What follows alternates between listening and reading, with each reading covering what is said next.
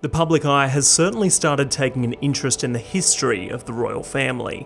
Netflix's series The Crown has brought them back into focus, for better or for worse, the most recent season bringing Diana into the mix. But now the Princess of Wales is getting a new movie complete with a cast that might surprise you. Join me today as we take a look at what we know so far about the Diana-centric movie, Spencer. Ladies and gentlemen, this is Matt Rogers. Spencer centres around 3 pivotal days in Diana's life in the 1990s, and it is of course named Spencer after Diana's maiden name. The Crown most recently had Emma Corrin, and the upcoming season will have Elizabeth Debicki in the role.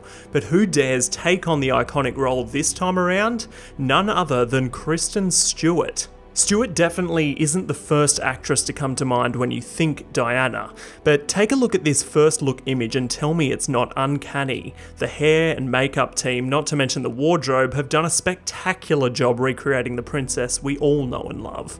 Now, Stewart being an American will obviously have some work cut out for her with not only the accent but the instantly recognisable soft-spoken voice of Diana, which I think will be a stretch for her considering the differences between their vocal range, but I have complete faith that Stewart would put the work in.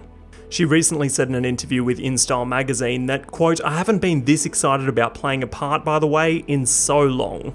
She went on to say that the accent is intimidating as hell because people know that voice and it's so distinct and particular.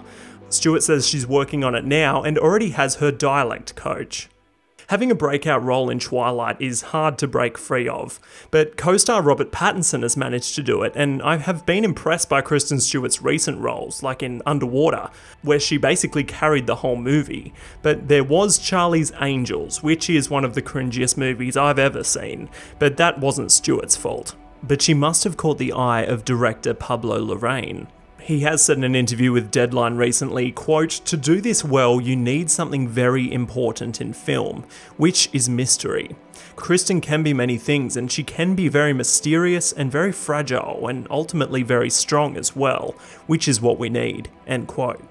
Larraín also directed another film about another strong female figure, Jackie, the 2016 Oscar-nominated biopic about the former First Lady, starring Natalie Portman.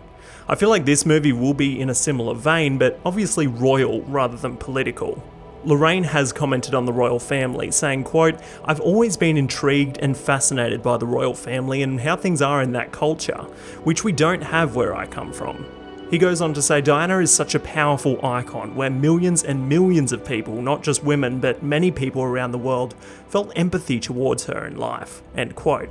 So far, most of the cast and their roles are still under wraps. However, Sally Hawkins, Sean Harris and Timothy Spall are confirmed alongside Stewart. Personally, I can't wait to see what the hair and makeup crew come up with for the other cast members, considering the excellent work we've seen already. But what will the movie actually be about? Well, it has been confirmed that it won't be based on her tragic death, and instead on the unravelling of her fragile marriage to Prince Charles. The directors said, quote, "We decided to get into a story about identity, and around how a woman decides somehow not to be the queen.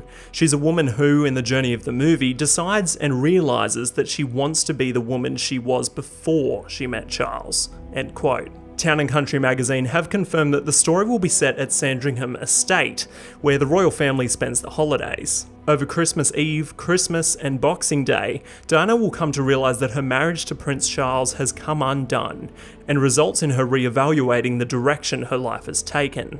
I have done a video on the life and death of Diana, so if you haven't already, be sure to check that out. But turning attention back to The Crown, the most recent season has covered this period of Diana's life in a less concentrated and broader perspective. But it is such a moving and tragic story that will be great to see with Diana centre stage. Spencer has only just started production this year, and no release date has yet been announced. However, be sure to subscribe and ring that bell for more updates as they become available.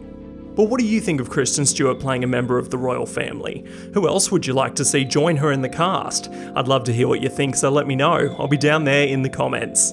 But be sure to subscribe for more videos covering your favourite movies and TV shows. If you subscribed during this video, then welcome aboard, and if you had a good time hanging out, then spank that like button. This is Matt Rogers, and that is all.